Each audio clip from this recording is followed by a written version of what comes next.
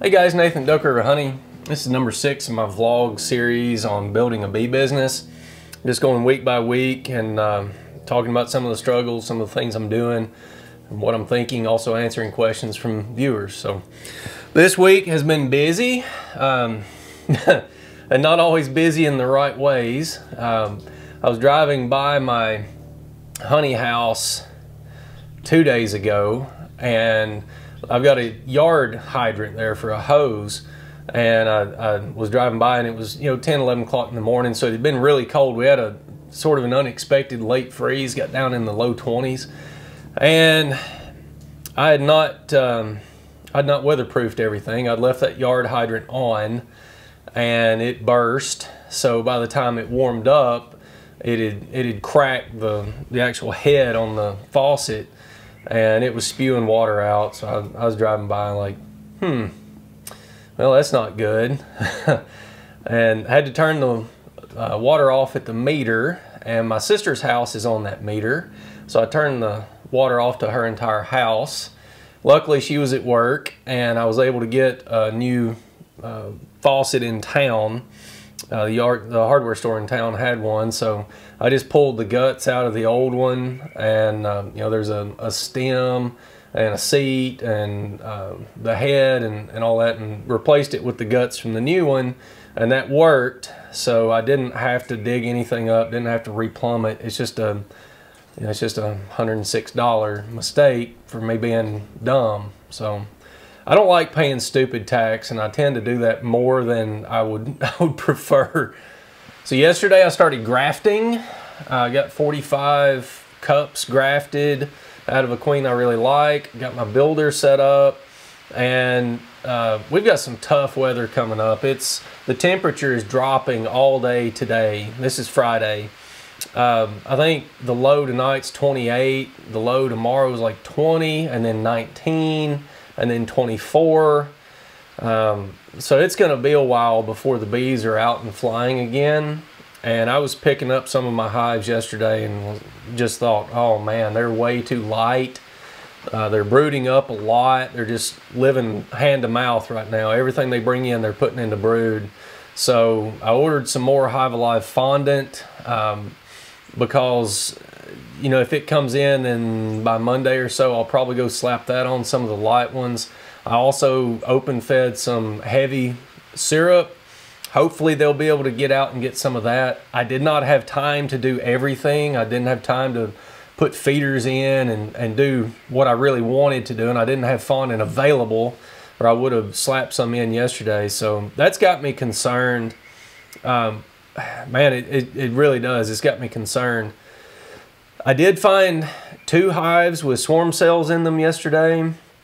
There weren't a lot of them though. I don't know if they're trying to pull a super seizure or if they're actually trying to swarm. They were both big colonies though. One of them was the one I set up to use as my cell builder, so I sort of look at that like a good thing. The queen is not in the bottom anymore. They're queenless, and they're trying to swarm on me. So if I didn't screw up the grafting too bad, they ought to make pretty good queens. I went ahead and fed them, got a pollen patty in them and some syrup. Got a pollen patty in almost everybody yesterday because I do not know what this weather is going to do to the bloom. Man, I really didn't want a late freeze, especially a hard freeze. We're supposed to have like 19 degrees one night.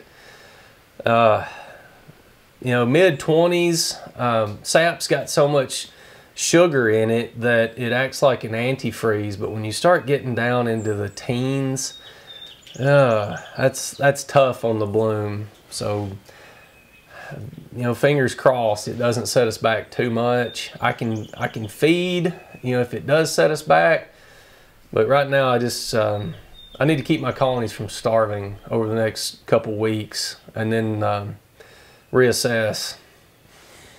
I got my first test run of wax dipping done this week. I got, I don't know, 35 boxes or so done before I had a boil over. And that's something I knew to look out for. There's a document that the Australian Rural Development or some, it's like their USDA, I guess, whatever the acronym is for that, they put out, and it talks about boil overs. There's a few reasons that can happen. It's usually you either overheat the wax, or you're putting too much wood in at a time, or there's too much moisture in that wood. And it can be a combination of all three. So I had 10 medium boxes in there when I saw the level starting to rise pretty quick. So I cut all the flame off, cut the tanks off, had everything off. And I do have a spillway around the lip of the tank because I knew that this is an issue. And it actually got into the spillway so much that it overflowed the spillway. Now, when I gave my drawing, I think it was like on the back of a napkin or maybe a post-it note to my friend who works at the welding shop to build this thing, I actually had a spout coming off of it so that I could hang a metal bucket on that spout. Well, that spout didn't get built in the finished product, so I had to cut a hole in the spillway, and I had some 2-inch tube. I think it's 1/8 wall. Might be a little bit bigger than that. I'm not sure. But I got that put on and welded, and you know, I had to die grind it down. It's such a pain to do that stuff. So I'm not sure that 2-inch outlet is going to be as big as I would like for it to be. But the only other material I had was like a 2x6 rectangle tube. And I thought that was going to be way too big because 18 inches or 2 foot of that was just really heavy. I didn't want to hang it off of that angle iron spillway, and I didn't want to have to build a brace for it. So we're going to test this and see if that works, and try not to overload the tank in the future. It's also got me thinking about equalizing the wood or allowing the wood to adjust. Like, once I get the honey house done, I've got the ability to control humidity in there. So if I could just stick a pallet of boxes or 2 pallets of boxes in the end of the honey house and then suck the moisture down to 30% for a week before putting them in the dip tank, I think that would probably really help that. So I ran out of space, had to get the tractor back in the canopy, under the canopy where the wax dip tank is. So I left a pallet of wax dip boxes out in the rain, and man, water beads up on them just like it does on a waxed car hood. It's pretty cool, really pretty cool. I guess the next 10 years will tell me whether this is worth it or not. I certainly hope it is with the investment I've got into this whole thing. So over the next week or two, what I've got coming up, I won't know if my grafting was successful until Tuesday, Wednesday, Thursday next week. I just don't have the weather to go peek and see what my take looks like. I would love to, but I just don't have the weather for it. So I'm just going to be patient. Next week I need to get through my hives. I have thrown a lot of drawn combs at hives to slow them down from swarming, give them room to expand. And bees like to move up more than they like to move out. So I've got 4 boxes on a lot of hives with brood in every one of them, but it's in a column right in the center, like a chimney. And there's empty combs on the outside that they're just not utilizing. So what I would like to do next week is to go through my hives pretty thoroughly, look for swarm cells, knock those down. If I find any, maybe do some emergency splits if I have to. That sort of depends on how my graft take looks like. You know, whether I'm going to be able to be successful rearing queens through this weather and everything on the first round, we'll see. But I'd like to go through those hives and basically spread the brood out, cycle the undrawn combs into the center of the boxes, push brood down in the hive down to the first and second box, and just make better use where I can put some of that empty comb back on top of the hives, push brood down to the bottom. That should buy me a little bit of time before I have to split them. And that's what I'm trying to do right now, is just the big hives that look swarmy, I need to slow them down until I can get some queens ready to put into nukes. And then the big swarmy ones, I'm probably just going to dissolve them completely, or split them hard. Maybe take them down to 2 boxes and then run an excluder and a honey super over that. We'll see on all this. I've got a lot of stuff floating around in my head. I may drive down to Midway Bee Supply tomorrow and pick up the rest of my woodenware. He sent me a letter saying that it would be ready on March 18th. Somebody was down there from my bee club and they messaged me on Facebook and said my stuff was ready as well, but this weather and everything I've had going on, I've not had a chance to get down there. I might be able to run down there in the morning though. And then I've got to get the dip tank fired back up. I've actually got some equipment for a couple of other guys I've got to get dipped, and then I've got to get through the rest of my stuff. Then after I get through this first round of wax dipping, you know, with this new equipment I've got coming in, I think I've got almost 300 medium boxes supposed to be here, so I've got to get all of those assembled and then get them dipped. I've still got 105 bottom boards sitting over there I've got to get wax dipped. So got a lot of work coming up in the next couple of weeks. A lot of work.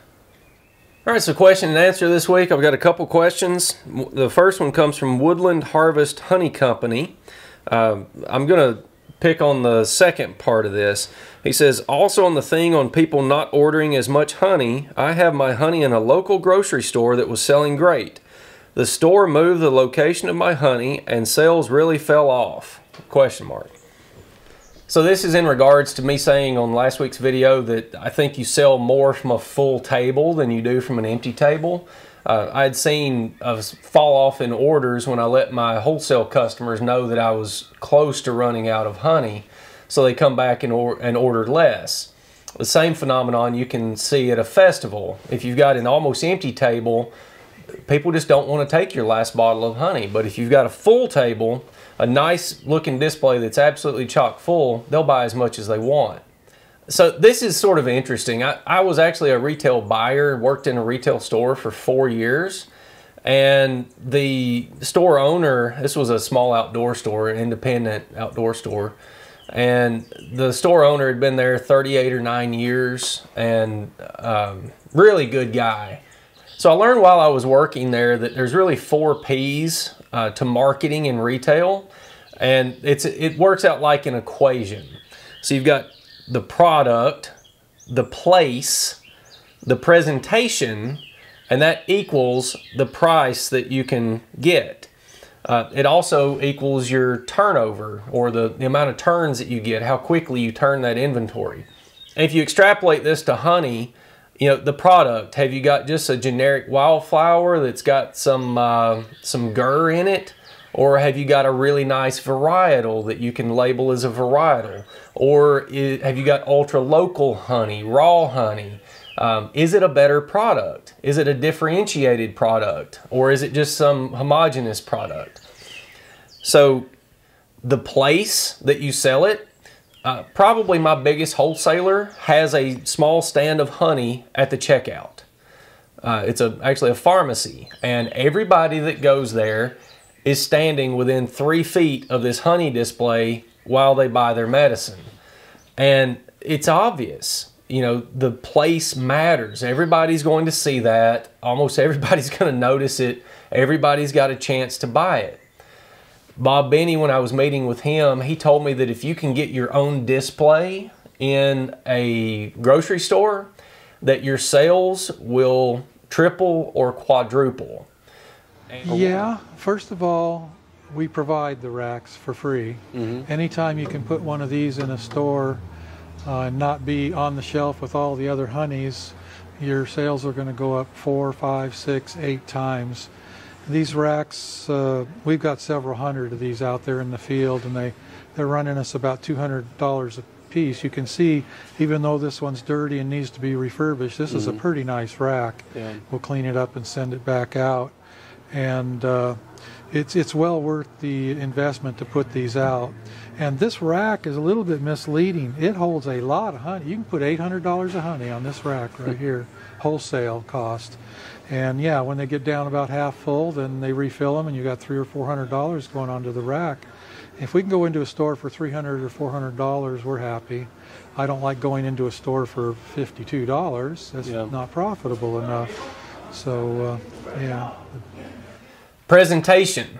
So if you've got an also ran looking bottle with a sort of a busy or undistinguishable label standing next to a bottle that looks really smart, really bold, that stands out, this one, the really good looking presentation, is going to far outsell the other presentation. So that's just how it is. You know, it's worth working with a graphic designer. If you've got some ideas on how you want your labels to look and how you want your bottles to look, if you can make those look a little different from everybody else and make them catch the eye, they've got to pop, they've got to stand out if you're in a retail setting. Now, there's a lot of very successful beekeepers who just sell in quart and pint jars, and they've been doing it that way for 40 or 50 years. And that's great, but they've been doing it that way 40 or 50 years. So the grassroots word of mouth is how they're selling honey. If you're going into a retail store, then you really need to think about selling to that customer the first time. You know, it's a customer acquisition cost. If I can get honey in their mouth that first time, probably an 80% likelihood they're going to reorder from me. So if I can sell to them the first time, I gain a customer for life. That's the way I look at it. So I've got to get that initial sale. How do I do that? Presentation is a strong part of that. The final part of the equation is price. I think the first three added together give you the price that you can charge. I think I could probably charge a little bit more than I do. I'm charging roughly $14 a pound now. I think I could do a little bit more than that, but I don't want to. You know, I want to be fair and put out a good product at a fair price. So, you know, Bob Benny always tells me that you can sell less for more or more for less, and he tries to hit the middle ground on that. I think I'm sort of shooting for a little bit above the middle ground, you know, premium product, premium honey, but not some outlandish Savannah Bee Company type pricing structure. So second question this week does not come from one of the recent videos. It actually came in on one of my honey extraction videos about my honey house, and I was talking about how I was drying honey supers out with low humidity in the building and then putting fans on top of the supers and blowing hot, dry air through them. I've got a question from David Cassidy. He says, do you have issues with small hive beetle larvae on your supers you are drying? I've been told to extract supers in 1 to 2 days after removal from hive. I would agree with that most of the time. If you're pulling supers off of hives, you probably need to extract within a day or two. But, and there is a but, I've basically got a drying room. I can suck the humidity in my honey house down to 30% or below. I can get the temperature up to about 90 degrees, and I can blow a lot of air through my stacks of supers. I'm trying to figure out how to word this, but if you read Steve Tabor's book, Breeding Super Bees, he talks about how with bee larvae and eggs, humidity is much more important in keeping them alive than temperature is. He actually did experiments where he chilled eggs in like 34-degree water in a refrigerator for 24 hours and then put them back in a hive, and they actually became bees. They were still viable. But you do the same kind of experiment where you dry them out, lower the humidity, and they die. So if you look at the good queen breeders, queen producers, they always have a grafting environment where the humidity is really high. Usually the temperature is high too, but the humidity's got to be high. So they'll keep a pot of water boiling or heated. They'll have wet, warm cloths to cover the larvae with so that they don't dry out. And I think that what is happening in my drying room is I am drying out the eggs and larvae of small hive beetles. Now, I asked Bob Benny about this, about his drying room, because he, a lot of times, is using escape boards to pull his honey. So he is leaving an escape board on a hive for, say, 3 days. He'll put 3 supers on top of an escape board, come back 3 days later, pull it, take that to his drying room, leave it in there for 3 days to dry it out. And I asked him, you know, Bob, do you not have problems with hive beetles because these supers are unattended for up to 6 days? And he said that he doesn't. He didn't offer any explanation further than that. But I was talking to Mike Berry about this, who also has a YouTube channel that you should check out. I like him a lot. And he said that somebody had told him that airflow and low humidity will dry out and kill hive beetle larvae and eggs. So this is not something I can prove, and I don't even know how to design an experiment to test it. I've thought about getting an aquarium and putting a bunch of hive beetles in there and just seeing if I can dry them out and kill them with airflow and low humidity. But I don't have the time to do everything I need to do. I can't add a bunch of stuff that I just want to play around with. But anyway, it's my suspicion, we'll call it that I may be killing the eggs and larvae of hive beetles in my drying room. So I think 4 to 6 days with a super unattended, 2 or 3 days over an escape, 3 or 4 days in the drying room, if I'm using fume boards or whatever, I think I'm fine with that. I see hive beetles when I'm extracting, but I don't see any larvae. So channel news, I actually shot the all medium box beekeeping video last week, but I had the microphone too close to my collar and it would blow the mic. It would just start clipping and it sounded bad. So then I shoot with a backup audio source. I've got a shotgun mic on the camera here, and I was trying to pull that in, but then it doesn't sound as good. So I was compressing it and compressing the compressor and putting limiters on it and all this to try to make it sound good. And then I thought, man, I can just do better than this. So I scrapped the whole thing, said I was going to start over, but I'd done it here at the bench. And the more I think about it, I think I should do some field sections to that. That's a video that I think people should pay attention to, especially new beekeepers getting in. So I want to do it justice, and I think I can do that better if I wait 2 or 3 weeks on it, get some field shots when we've got weather for that, maybe make some nukes up and show how I do that, and some splits, and actually do a show and tell. So I think I'm just going to wait on that one because I can make it better. Yeah, so that's what I'll do. This will more than likely be the only video that I push out this week.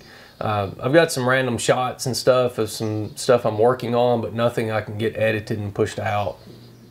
Guys, as always, I'm answering a question or two every week. If you've got questions, just leave them in the comments below. You can email them to info@duckriverhoney.com, and I'll pick 1 or 2 that I think are interesting and try to get those answered for you.